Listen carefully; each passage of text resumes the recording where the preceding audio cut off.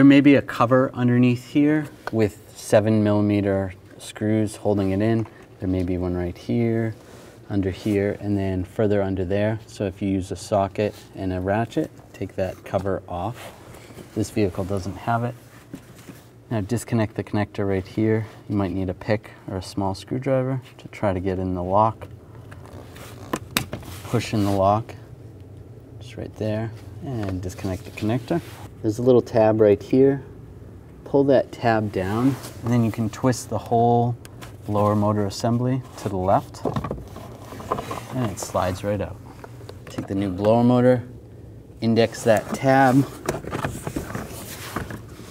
Right over here, there's a little slide, so push it up right there.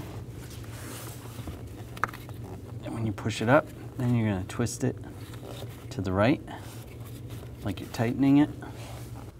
And just twist it, make sure it locks in place. That's good right there. You definitely have to put a little bit of pressure underneath. You should be good. Take the connector, line it up, lock it in place. If you have that shield underneath here, replace that shield, put the screws back in, and you're good to go.